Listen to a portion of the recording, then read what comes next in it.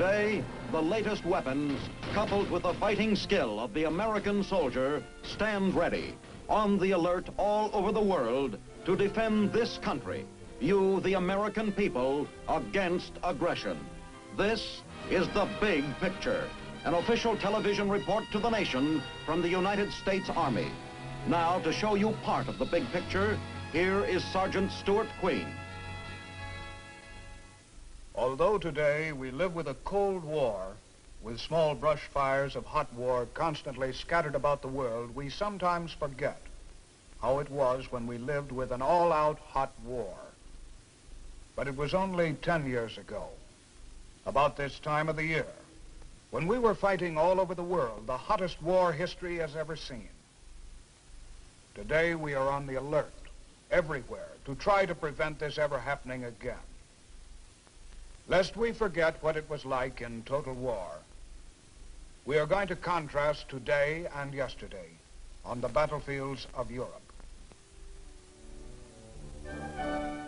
The wind, the sea, and the sand have fickle memories. The ocean and its restless borders do not long honor the footprints of men, however firmly they are planted in history. But there are those who remember a different scene on this beach 10 years ago. I remember Omaha Beach. Early one Tuesday morning, June 6, 1944. Omaha was the worst beach.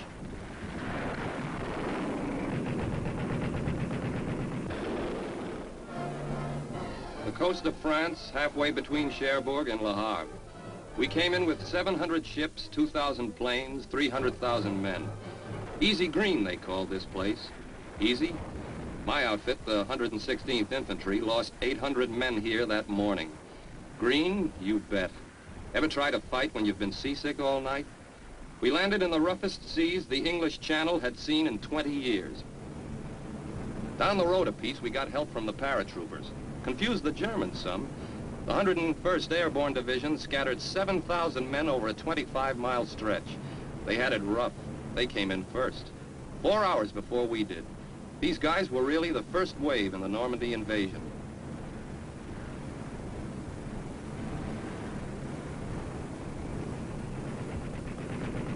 The main thing I remember about Omaha Beach was being lost. Everybody got lost in that weather. But you couldn't stay lost long. The Germans saw to that. Looking at Omaha Beach today, it's hard to believe it. It's a mighty funny feeling going back in peacetime and standing on a certain sand dune where, if you'd stuck your head up 10 years ago, you wouldn't be here now. 10 years ago, Normandy's fresh sea air was kind of cluttered with flying objects.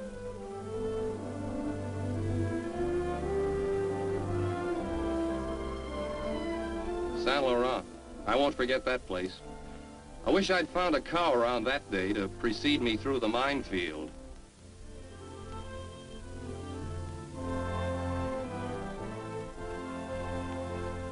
General Eisenhower also came back once after the war. He probably had some peculiar feelings, too, about those who stayed on Omaha Beach. I know how I felt losing half of my squad at Saint Laurent. Another place nearby was Point du Hoc. A bunch of Rangers had to climb up these cliffs under fire. The Germans dropped grenades straight down into their faces, but the Rangers made it. The Germans had heavy fortifications around the Normandy town of Isigny. 3 days after D-Day, we were taking these things out of action. These seacoast towns all had their little canals, and we had to wade them under fire. One of these boats would have come in handy then. On the happier side, one of these wine tankers would fill 50 canteens. Utah Beach had it easier than Omaha. Utah was actually a big mistake. The strong tide carried us 2,000 yards from where we were supposed to land. There wasn't a German in sight. See the bullet holes in that GI can? I can't just say we strolled ashore, but Utah was much easier than we expected. For a while, that is. Then the Germans discovered where we were, and our trip inland was very unpleasant.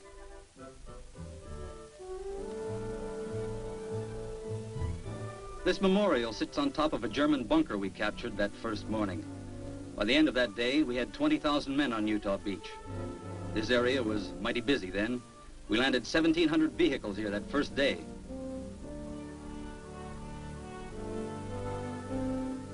Today, Normandy fishermen mend their nets in silence.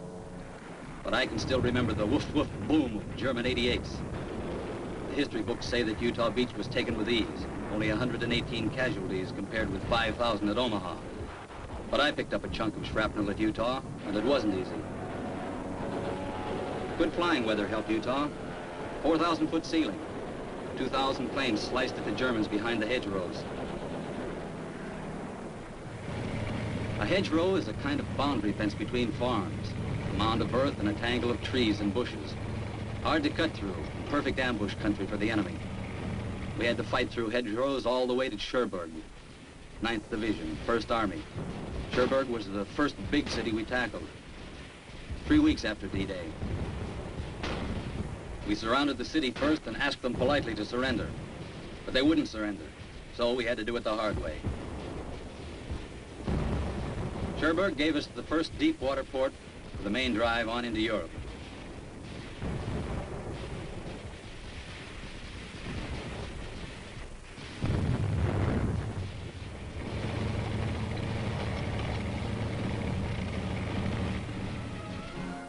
Cherbourg, an ancient Roman port with a 30-foot deep channel to the sea, has now returned to its proper business of importing butter and eggs to England.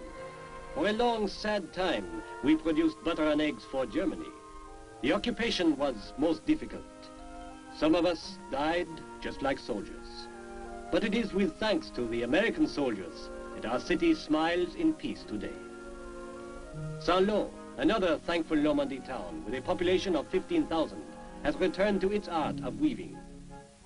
Maybe I better tell you about Saint-Lô. This was the breakthrough town. Here's where we started running wild across France.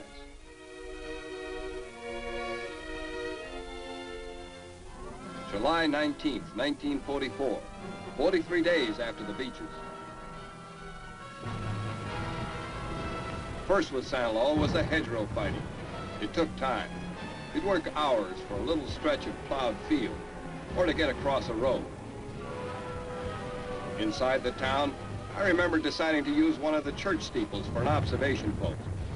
The Germans shot the steeple off just when I'd made up my mind. Saint-Lô was soon only a shell of a town. The whole Normandy campaign centered in this countryside, so we could get going toward Germany. Lieutenant General George S. Patton's 3rd Army started it, used their own blitzkrieg on them, and hurtled toward the German border. Battlefields overlap in Europe's long history of warfare. Here at Voisin Cemetery lie American dead from Chateau Thierry and Soissons in World War I.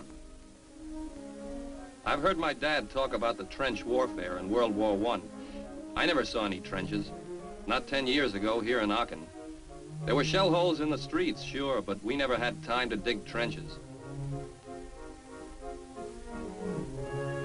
There weren't any hot dog stands around in those days, just C rations, K rations. Every building was torn to pieces. Aachen was the first large German city to surrender. We took Aachen on October 21, 1944. Then, unfortunately, the weather got real bad and we bogged down in the mud. The way I remember these fields, the cows were lying around with their legs sticking up. We found C rations tasted better than these Aachen turnips. This was Siegfried Line country, Dragon's Teeth. They're planting turnips again now where we planted Germans. This was the German West Wall. They held us here for 3 months. It was along here that we found we weren't exactly liberating anybody. Here the people were German. The Germans remember Aachen too. A war is sad for both sides. Metz. Now there was hard fighting ahead for the industrial heart of Germany. Metz took time, even after we took the city. Several nearby forts held out. Took us from Thanksgiving almost till Christmas. I didn't know till later that we'd taken one of the strongest fort towns in Europe. I didn't know till later that Metz on the Moselle was a very historic city boasting 14 bridges, 10 city gates, and a 13th century cathedral. I was too busy trying to knock them down all the time. I've also since learned that Metz has been a battlefield dozens of times in the last few hundred years. It's gotten kind of used to rebuilding. 10 years ago, these railroad yards were pulverized. British and American planes established a milk run. One raid on November 17, 1944 had 2,350 bombers.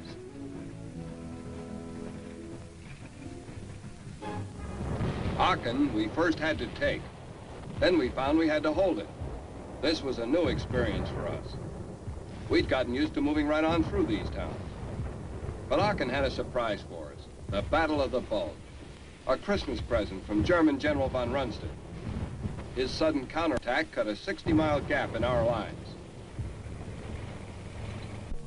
Malmedy today is a quiet little country village, 7,000 population, mostly German. The townspeople here had nothing to do with the Malmedy massacre. That was settled by the war crimes trials later. But Malmedy will remain, through the years, a memorial to one of the worst atrocities ever perpetrated against American soldiers. Visitors, straying off the usual tourist routes, find here a unique monument to these dead. It was erected by the Belgian people. Each little bronze plate bears an American soldier's name. There are 84 nameplates here.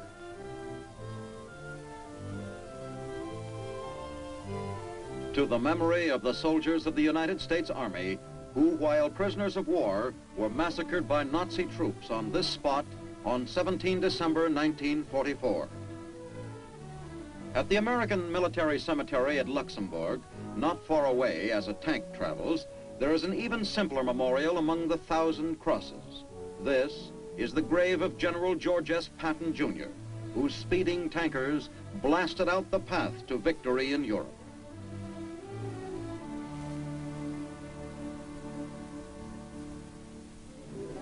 Bastogne. I tried to look it up when I got back, but you can't find it in the encyclopedia. This is where I spent Christmas Day in 1944. You might remember it on account of one word. General McAuliffe and his 101st Airborne outfit got surrounded in Bastogne. The Germans called on him to surrender. His reply will live a long time. Bastogne has built a huge 48 States memorial to its liberation. The only military activity in Bastogne now is the changing of the Belgian Guard. The town of Bastogne has gone real nuts. You see the word everywhere. The 101st Airborne held Bastogne for 5 days, although we were completely surrounded and under constant attack by Germans who outnumbered us 5 to 1. Bastogne looks a lot brighter today. During the Bulge, there was a heavy fog most of the time and snow. I'll never forget the snow. The Bulge started on a Saturday night right after a blizzard. For a week, the Air Force couldn't even get through that weather. We were hungry and cold and scared. We couldn't move for the ice, but there wasn't anywhere to go anyhow. We were cut off in every direction. You might say it was a very skittish situation.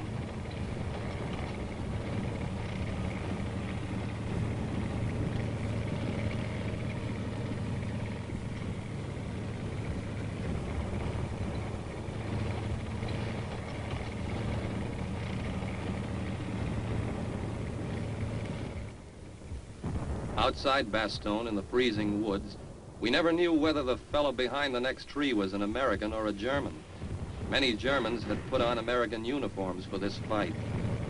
I don't know how Guadalcanal or Okinawa was, but after the cold of Bastogne, I'd rather fight my next war in the Pacific.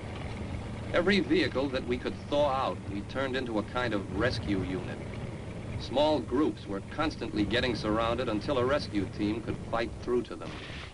I spent 2 days shivering and shooting in these woods till a tank rescued us. It wasn't until the day after Christmas, 10 days after the Bulge began, that the 4th Armored Division got through and rescued the town of Bastogne.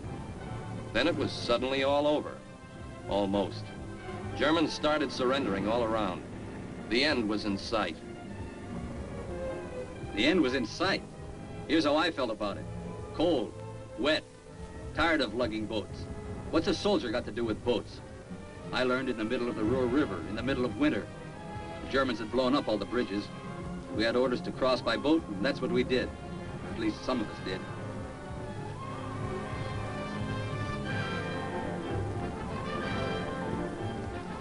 You don't feel much like a victorious army when you're about to take a swim in ice water.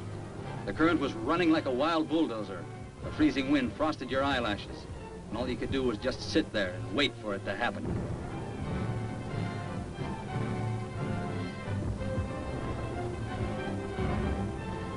Let's examine this situation.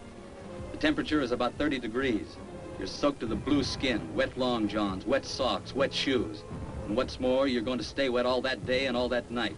You can't stop to warm up and dry out because the Germans will then throw in artillery fire.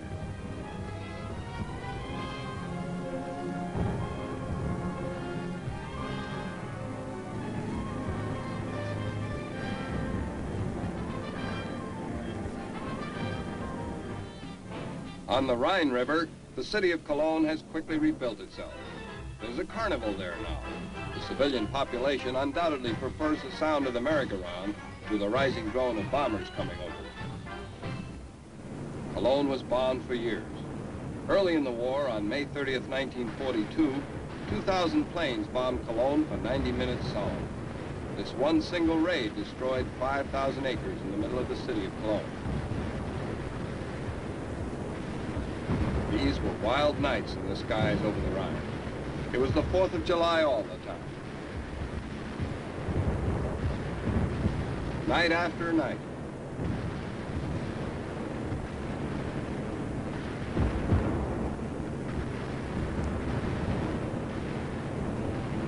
Day after day, Allied planes headed for the German industrial cities, vapor trails flying. This made things a lot easier when we got there on the ground. Talk about precision bombing. These flyboys destroyed the city of Cologne, leaving the 12th century cathedral sticking up like a scarecrow in the middle of town. The cities of the Rhine. Eisenhower had 6 big armies ready to pounce. We were moving fast again now. Cologne didn't take long. It took only one day and a night to break into the city and clear out the panicking Germans. The regular German army was beginning to leave the fighting to the civilian Volkssturm. Mostly kids and old people, but they were dangerous snipers. All around us, in all the other river towns now, the Germans were pulling back across the Rhine. But it seemed that everywhere I went, the Germans somehow just hadn't left yet. The brass called it mopping up, but sometimes you couldn't tell who was supposed to be mopping up who. Then, all of a sudden, the Germans became hard to find. We had to hunt them out like individual rabbits.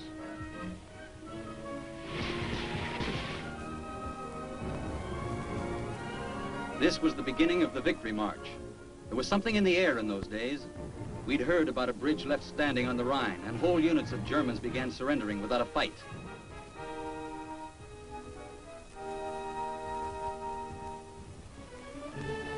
But the Remagen Bridge had collapsed by the time we got there.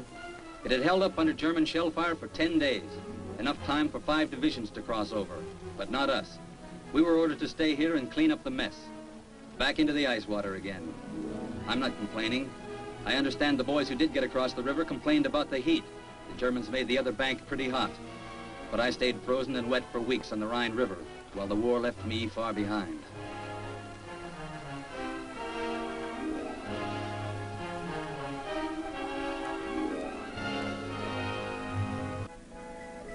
What's left of the Ludendorff Bridge at Remagen isn't much to see today. Just the pilings. Most people remember this bridge because we captured it 10 minutes before the Germans could blow it up. I remember it because they finally did blow it up. 10 minutes before I could get across that river with dry feet. There are those who enjoy camping along the Rhine today. I wouldn't, I've had it.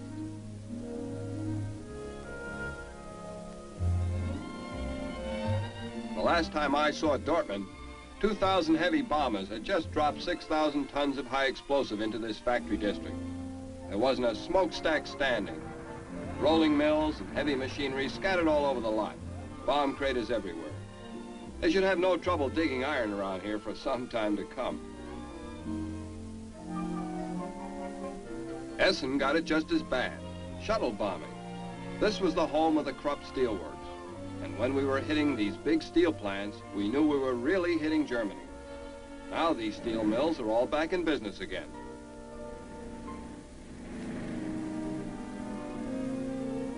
Dusseldorf, on the right bank of the Rhine, it was on the wrong bank 10 years ago, it's a town of many little bridges.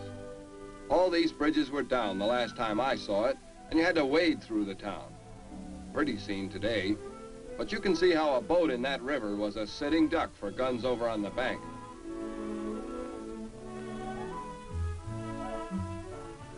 Although Dusseldorf looks like a healthy resort town, the air is actually about as dusty as it was during the bombing.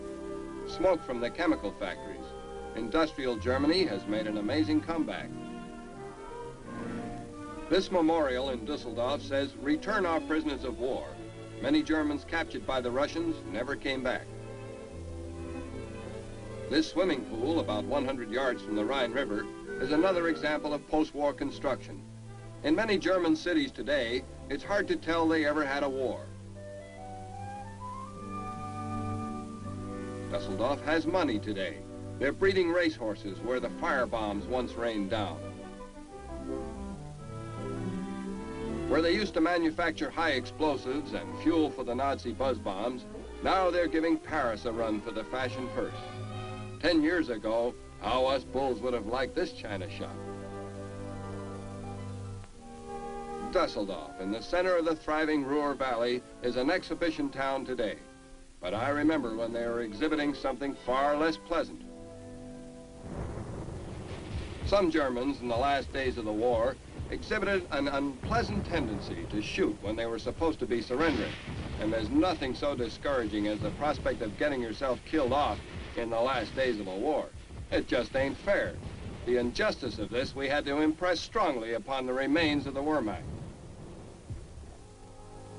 Toward the end of a war, you suddenly begin to realize how dog-tired you are. Before, for months, you really haven't had time to think about it.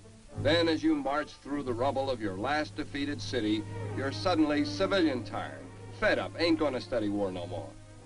My last city was Nuremberg, 42nd Division, 7th Army, April 20th, 1945. I understand this place was famous for the manufacture of toys. In my time, it was famous for the manufacture of a very fine brick dust. That's about all that was left of Nuremberg. There wasn't much infantry fighting here. The Germans were licked and knew it.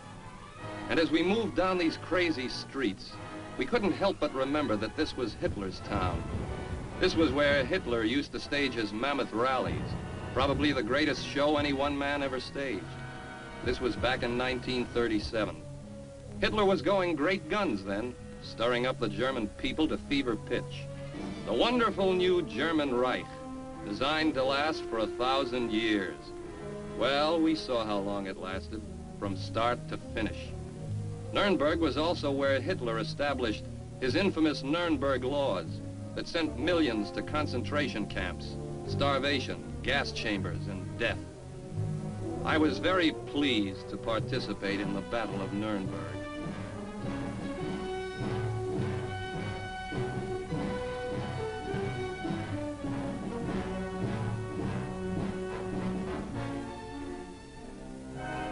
How Nuremberg ever rebuilt after this, I can't imagine. What the Air Force had left, our artillery and tanks finished. Sometimes you wonder if it's worth all the trouble it takes to capture a city. By the time you've got it captured, it isn't a city anymore.